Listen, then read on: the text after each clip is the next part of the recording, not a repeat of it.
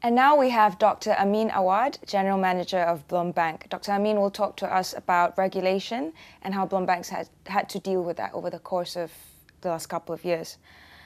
Dr. Amin, banks in Lebanon had to comply with Basel regulations by 2018. How have you achieved this in challenging operating conditions over the past 2 years?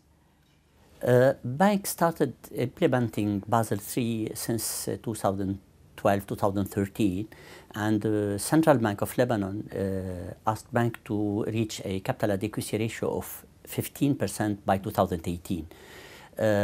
Against, the international regulation, which is a capital adequacy of 8% plus 2.5% conservation buffer, which gives a total of 10.5%.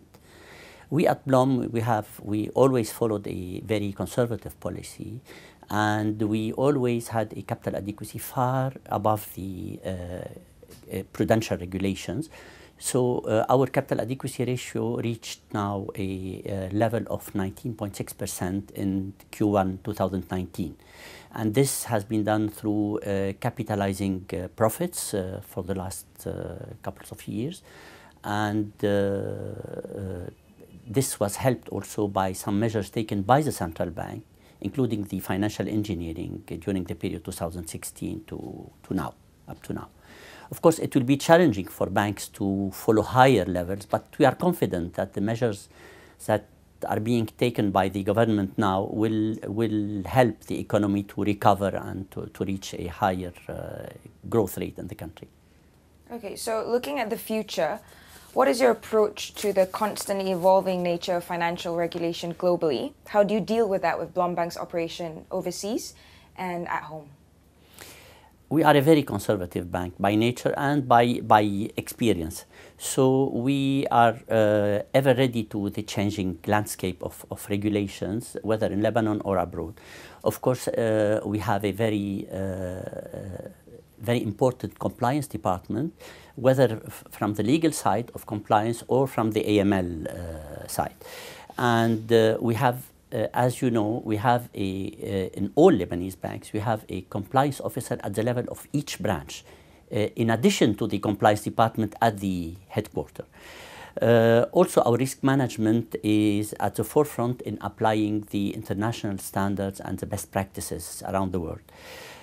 We are fortunate to have a solid regulator in the country, Banque du Liban, which has always issued regulations far above the international standards and international regulations. So you mentioned compliance, Dr. Amin. How much of a role has technology played in helping you address issues related to compliance? And how reliant do you think you can be with RegTech? We are pushing our bank to be more a digital bank, and of course not only in the operations of the bank, whether at the trading finance or corporate or retail banking, but also at the all control functions, including compliance. And that's why our compliance department has a series of softwares that help the mission of this department to perform its task quickly and on a risk-based approach. We have softwares like the Calypso, which is a software that is linked to all international lists. We have another one called Smart, which filters all ingoing, outgoing and incoming SWIFT in the bank.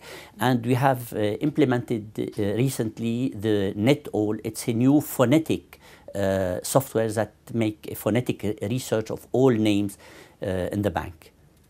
Okay. Of course, RegTech not only bring rigor and speed to our control functions, but also it helps the bank not to be non-compliant with regulations. So obviously, when it comes to compliance, we have to talk about cybersecurity. So how pressing are cybersecurity issues in Lebanon, and how do you protect your banks against a breach?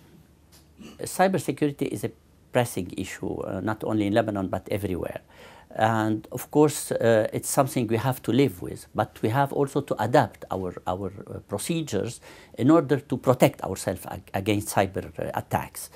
we need always to be a step ahead hackers. And that's why we created in Blom Bank an IT security department that is working on preventing the bank for all types of cyber attacks, frauds, etc. And on the other hand, we have the strategic planning department, which is always, all the time, adapting the procedures and the policies of the bank in order to be updated with the latest foundings in this subject, and to protect the bank against all these types of attacks. In this point of time, so what is at the front of your mind when it comes to financial regulations for your bank? The first thing that's come to my mind is RegTech, of course.